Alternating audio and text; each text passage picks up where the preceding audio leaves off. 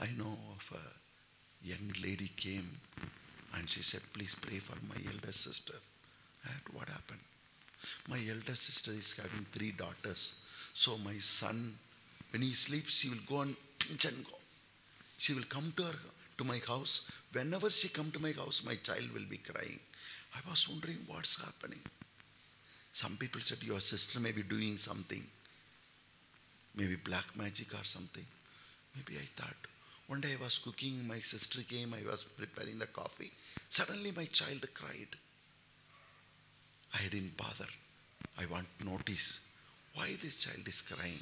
So I was making us the coffee and my eyes were looking behind. And my sister noticed that I am very busy. She came, took her finger.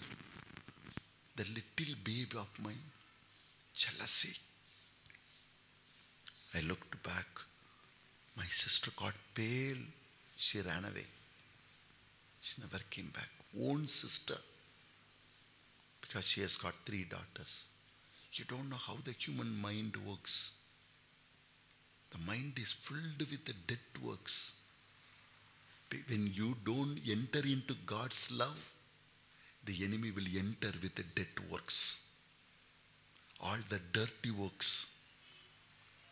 If you don't capture the light, you are left out with darkness.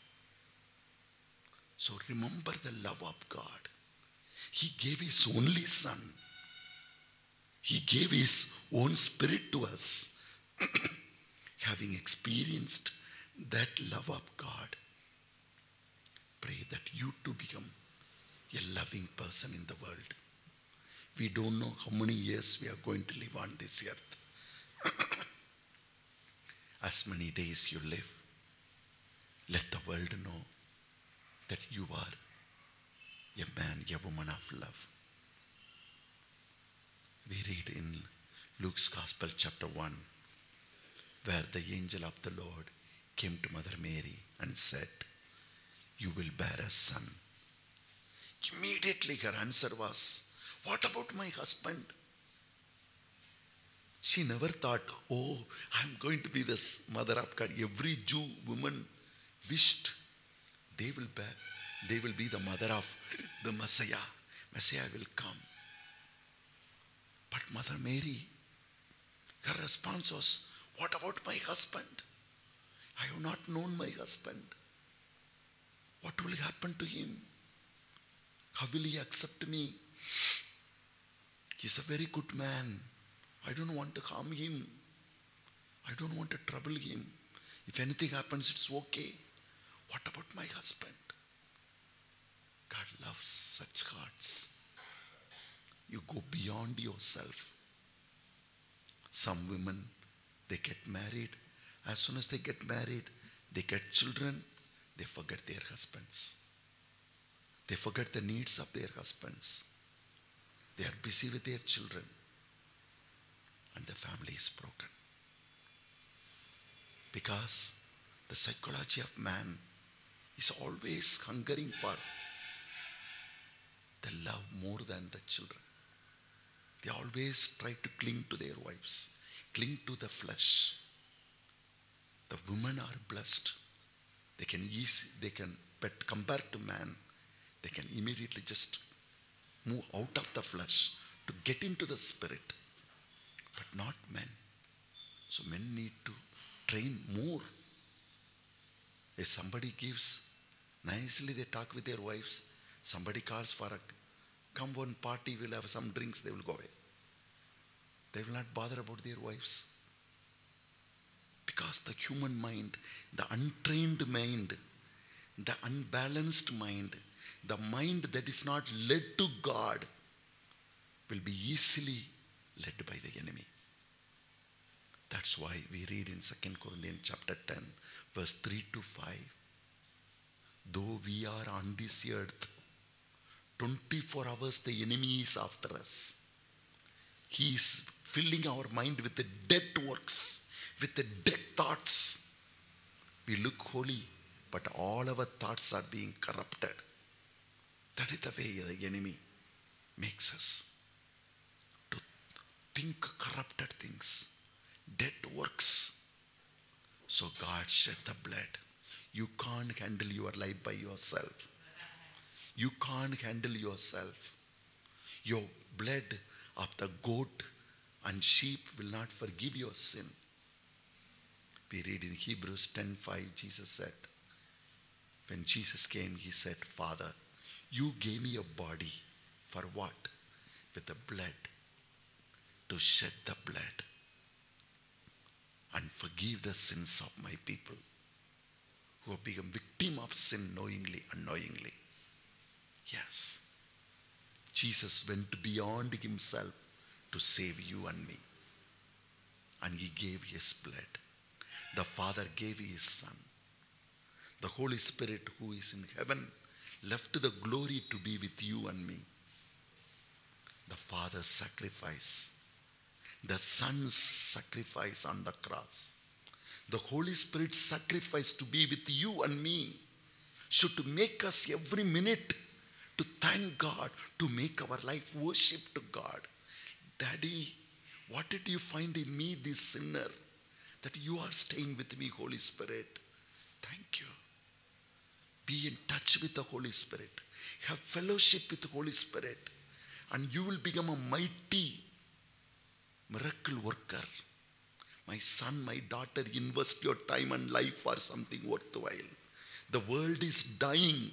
God has trusted you and me. Don't throw away your life for nothing. Invest your time, orient your hearts, train your minds, move towards the purpose for which God has called you and me, to be filled with the love of the Father. Whenever you are alone, remember the love. Don't, otherwise the dead works will capture your thoughts. You do not know what you do, what you behave next moment. Somebody saying, I take and throw it away. Dead works. Why? Because I have not filled my mind with the love of God. So the enemy is sitting there. Which moment it is going to do with what, I do not know. That's why we read in the book of Isaiah chapter 64, it is written verse 6, Lord, all our works have become so dirty and we have become like dry leaves. And once the leaves are fallen from the tree, it is at the mercy of the wind. The wind will mix it with the dirt, dust, and it will take wherever it wants to.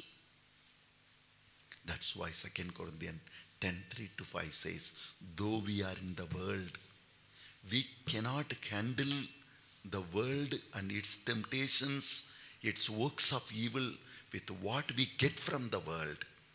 So we need to constantly pull our mind and fix it on the Lord. Every minute be in touch with your mind. This is the secret for your happiness. Every minute train yourself to be in touch with your thoughts. Whether your thoughts are led by dead works of the enemy or of the works of love of God. Immediately get back into the Trinity. The love of the Father. The love of Jesus, sacrifice of Jesus. And the fellowship, Holy Spirit wants to be with you, to be your companion. He wants to stay with you forever. Remember this love. When Mother Mary was said, how is it? She said, how is it possible? What about my husband? When the angel said, there is nothing impossible for God. She said, I am God's handmaid. Let God's will be done. The angel says, wait. Your cousin, Elizabeth, she's an old lady. And in her old age, God has given her grace. She's also pregnant. Any pregnant woman knows first 3 months she has to be very careful. Some people even take long rest that the baby should stay. Otherwise it will go away. We have to take extreme care.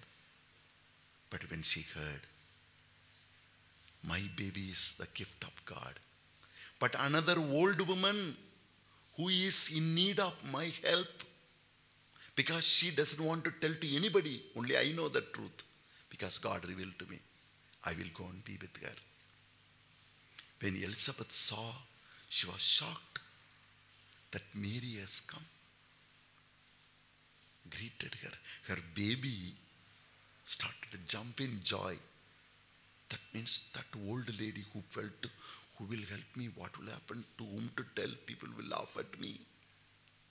She found a companion who can stay with her, who can understand her, a young woman who can help her. Love makes you to go beyond.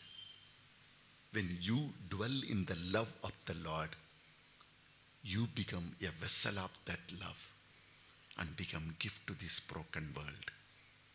The world is hungering for not servants of God, not ministers of God, not workers of God, not even priests or not even lay people who are devoted to God. God is looking for people who can understand God's love and give His love wherever they are living. Wherever they are living.